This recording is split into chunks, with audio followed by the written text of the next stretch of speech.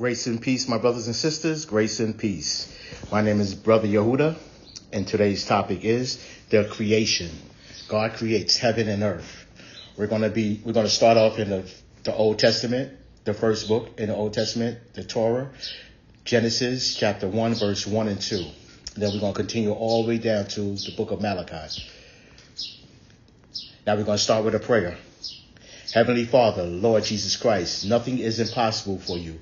You conquered death and darkness, and by doing so, you made a way for me to know you personally. Wow, thank you, my Lord Jesus Christ. When I grow weary, worn, or anxious, please remind me that you're in control. I don't have to fear anything because you have, and you will always protect me. You are always near. In Christ Jesus' almighty name I pray. May God be the glory as I walk, live, and pray in your image and likeness, the fruit of the Spirit. I come in love and leave in peace. Grace and peace to all the saints. Amen and amen. Now we're going to go in the book of Genesis, the Torah, chapter 1, verse 1 and 2. In the beginning, God created the heaven and earth, and the earth was without form and void, and darkness was upon the face of the deep. And the Spirit of God moved upon the face of the waters. Now, in these verses, we have the work of creation. It is written works, and it is unborn. Now, in its written works in the book of Genesis, chapter 1 and 1, in the beginning, God created the heaven and earth. Now, where we find, to our comfort, the first article of our creed, that God, the Father Almighty, is the maker of heaven and earth. And as such, we believe in him. Now, let's observe in this verse 4 things. 1, the effects produced. The heaven and earth, that is the world, including the whole frame and furniture of the universe, the world and all things therein. We're going to go in the book of Acts, chapter 17, verse 24. God that made the world and all things therein, seeing that he is Lord of heaven and earth, dwelleth not in temples made with hands. So when a person says, we're in the house of God and it's just a building, no, we're not in the house of God. The house of God is within you. You are the temple of God. Now, the world is a great house consisting of upper and lower stories and structures, stately and magnificent, uniform and convenient, and every room wisely furnished. It is the visible part of the creation that Moses here designed to account for. Therefore, Moses mentioned not the creation of angels. Now, as the heaven has not only its surface adorned with grass and flowers, but also its boughs enriched with metal and precious stones, which partakes more of its solid nature and more valuable.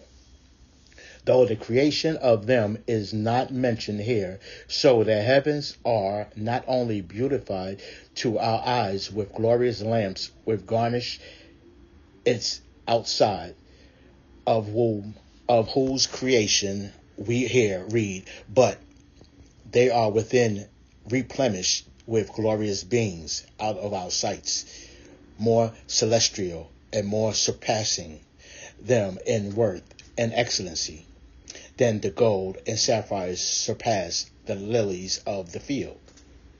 Now, in the visible world, it is easy to observe great varieties, several sorts of being, vastly differing in the nature and constitution from each other. Lord, how manifold are thy works, and all good. 2, great beauty. Now, the azure sky and verdant earth are charming to the eye of the curious spectator. Much more the ornaments of both. Now, how transcendent then must the beauty of the Creator be. 3, great exactness and accuracy. Now, to those that with the help of microscopes and narrowly look into the work of nature, they appear far more fine than any other works of art. 4. Great power. It is not a lump of dead and inactive matter, but there is virtue, more or less, in every creature. The earth itself has a magnet power. 5. Great order. Of mutual dependency of being in exact harmony of motion and an admirable chain of connection of cause. 6.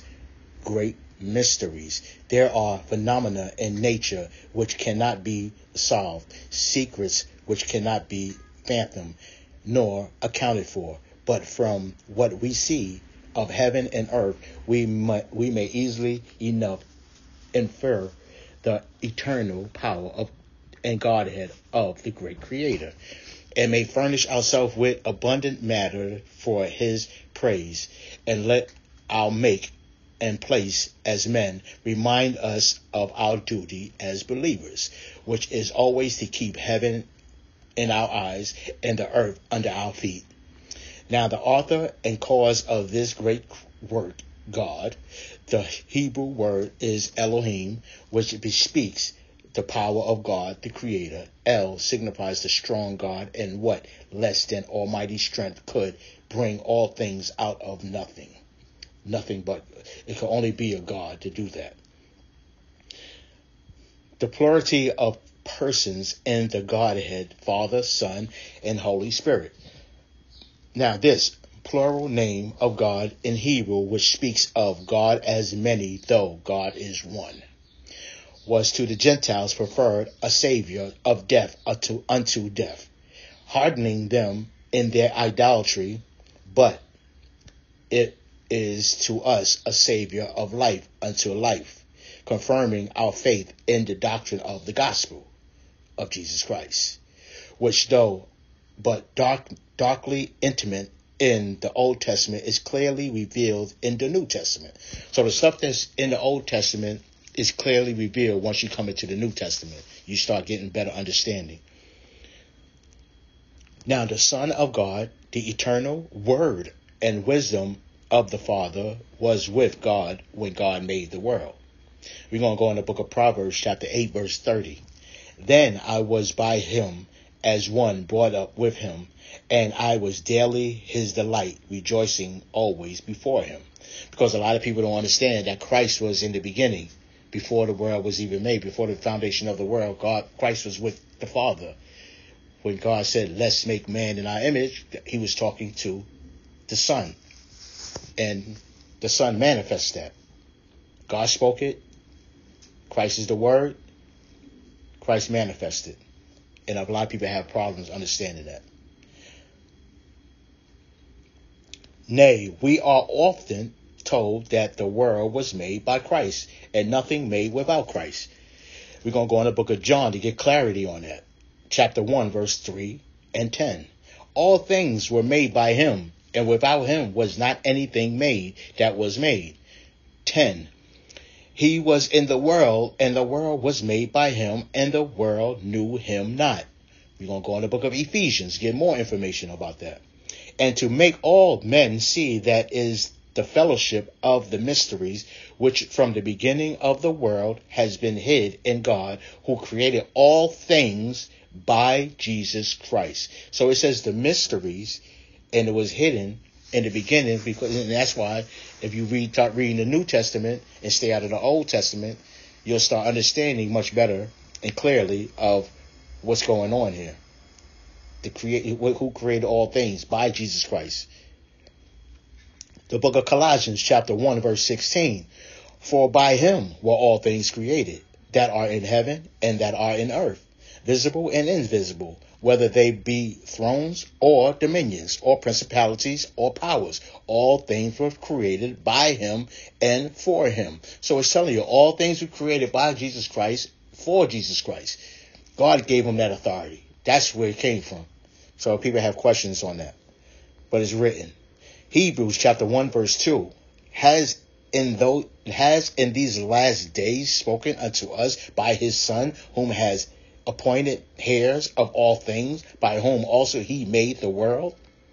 That's in the book of Hebrews, chapter 1, verse 2. Now let's read that again, because I don't want to go over nobody's head. I want you to understand this. Has in these last days spoken unto us by his Son, whom he has appointed heirs of all things, by whom also he made the world. So that what Hebrews is telling, we're speaking of in this verse here, is telling us that God spoke to us through his Son in these last days, who has made the world. Is clearly letting you know that. So we shouldn't have any confusion based on Christ making the world.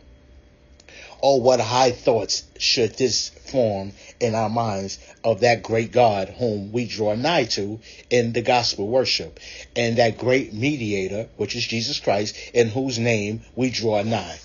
Now, the manner in which this work was effected, God created it. That is, made it out of nothing. Now there was not any pre-existent matter out of which the world was produced. Now the fish and the fowl were indeed produced out of the water, and the beast and the man out of the earth. But that earth and those waters were made out of nothing. Now, by the ordinary power of nature, it is impossible that anything should be made out of nothing, because that's the way the world thinks. Now, no inventor can work unless he has something to work on. That's how people think when you're in the flesh. But by the almighty power of God, it's not only possible that something should be made of nothing. The God of nature is not subject to the laws of nature. But in the creation, it is impossible. It should be otherwise. For nothing is more harmful to the honor of the eternal mind than the supposition of eternal matter. Now the excellency of the power is of God, and all the glory to him. Now when this work was produced in the beginning, that is, in the beginning of time, when that clock was first set on going, time began with the production of those being that are measured by time. Now before the beginning of time there was none but that infinite being that inhabits eternity. Now should we ask why God made the world no sooner? We should be darkened counsel by words without knowledge, for how could there be sooner or later in eternity? And God did make it in the beginning of time, according to God's eternal counsel, before all time. Now to us it is enough to say, in the beginning was the Word. We're going to go in the book of John, chapter 1, verse 1. In the beginning was the Word, and the Word was with God, and the Word was God. So it's telling you in the beginning was the Word. The Christ is the Word of God, so in the beginning was Jesus Christ with God, before the foundations of the world. Now let us learn here that atheism is folly, and atheists are the greatest fools in nature, for they see there is a world that could not make itself, and yet they will not own there is a God that made it. Doubtless they are without excuse, but the God with the little g, the devil of this world, has blinded their minds. Now that God is a ruler, our God is the ruler, the Lord of all, by incontestable rights. Now, if he is the creator, no doubt he is the owner and possessor of heaven and earth. Now that with God all things are possible, and therefore happy are the people that have him for their God, and whose help and hope stands in Jesus' name. We're going to go in the book of Psalm, chapter 121, verse 2. Help cometh from the Lord, which made heaven and earth. That's in the book of Psalm, chapter 121, verse 2. Now we're going to go in the book of Psalm, chapter 124, verse 8. Our help is in the name of the Lord, who made heaven and earth. That's in the book of Psalm, chapter 128, verse 8. Now that the God we serve is worthy of, and yet is exalted far above all blessings and praises. We're going to go in the book of Nehemiah, chapter 9, verse 5 and 6.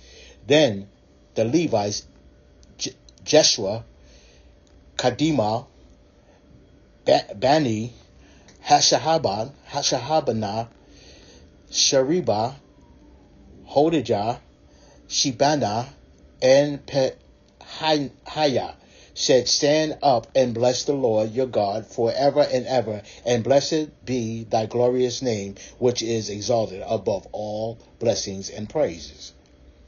6. Thou, even thou, art Lord alone.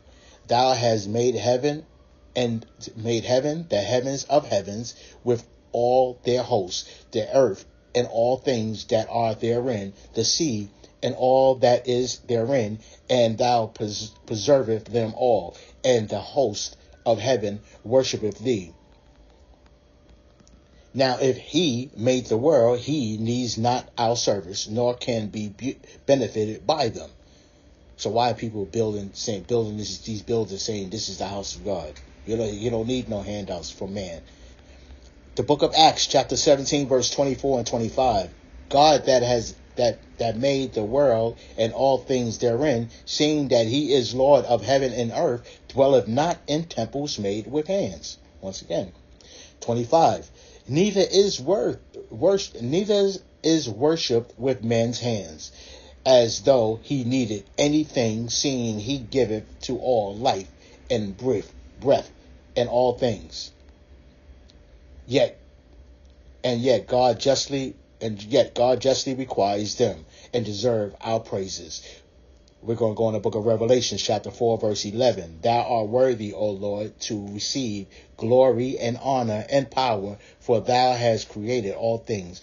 For thy pleasure they are and were created. Now, if all is of God, all must be to God. Now, here is the work of creation in its unborn, in the book of Genesis, chapter 1 and 2.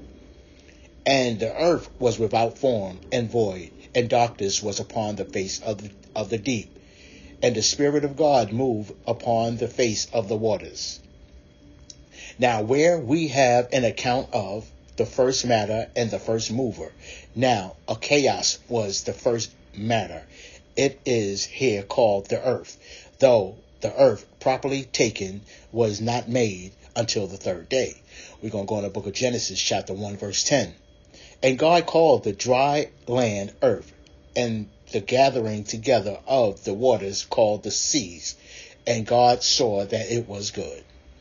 Now, because it did most resemble that which afterwards was called earth, mere earth, destitute, and its ornaments, such a heavy, unwieldy mass was it, is also called the deep, both for its vastness and because the waters which was afterwards separated from the earth were now mixed with it.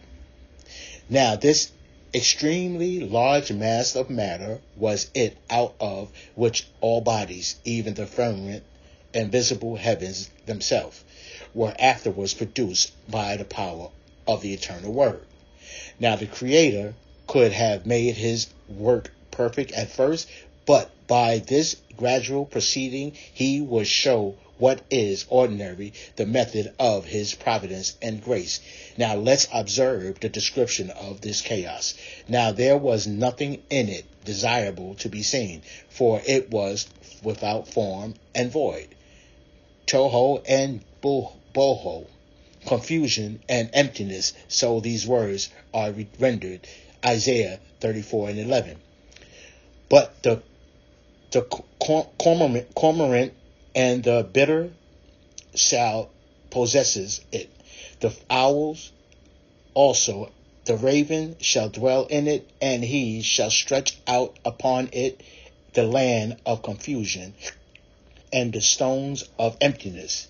Now it was shapeless, it was useless, it was without inhabitants, without ornaments, the shadows or rough draught of things to come, and not the image of the things. We're going to go in the book of Hebrews, chapter 10, verse 1. For the law, having the shadow of good things to come, and not the very image of the things, can never, with those sacrifice which they offered year by year, continually make the comers unto perfect. In other words, he's saying all the sacrifices that they was doing, the bulls or rams, it couldn't make you perfect. You had to wait for the real lamb to come, which is Jesus Christ. Now the earth is almost reduced to the same condition again by the sin of men, under which the creation groans. Now let's see the book of Jeremiah, chapter 4, verse 23. I beheld the earth, and lo, it was without form and void, and the heavens, and they had no light. Now I beheld the earth, and lo, it was without form and void. Now to those who have their hearts in the heavens is lower world, in this lower world is comparison with that upper. Still appears to be nothing but confusion and emptiness. Now there is no truly beauty to be seen, no satisfying fullness to be enjoyed in this earth, but in God only. Now if there had been anything desirable to be seen, yet there was no light to see it by, for darkness, thick darkness, was upon the face of the deep. Now God did not create this darkness, as he is said to create the darkness of the affliction in the book of Isaiah, chapter 45, verse 7. I formed the light, I created darkness, I make peace and created evil. I, the Lord, do all these things. Now it was only the want of light which yet could not be said to be wanted until something was made that might be seen by it, nor needs the want of it be much complained of when there was nothing to be seen but confusion and emptiness. Now if the work of grace in the souls is a new creation, this chaos represents the state of an unregenerated, graceless soul. There is disorder, confusion, and every evil works. It is empty of all good, for it is without God. It is dark.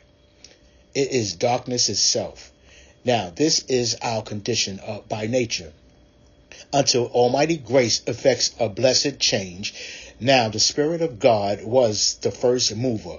God moved upon the face of the water. Now when we consider the earth without form and void, methink it is like the valley full of death and dry bones. Now can these live? Can this confused mass of matter be formed into a beautiful world? Yes, it can. If a spirit of life from God enter into it. We're going to go in the book of Ezekiel, chapter 37, verse 9. Then said he unto me, prophesy unto the wind, prophesy, son of man, and say of the wind, thus say the Lord God. Come from the four winds, O breath, and breath upon these slain, that they may live. Now there is hope concerning this thing, for the Spirit of God begins to work. And if God works, who or what shall hinder? God is said to make the world by his Spirit. We're going to go in the book of Psalms, chapter 33, verse 6. By the word of the Lord were the heavens made, and all the host of them by the breath of his mouth. We're going to go in the book of Job, chapter 26, verse 13. By his Spirit he has garnished the heavens. His hands has formed the crooked serpent. And by the same mighty worker, the new creation is effected.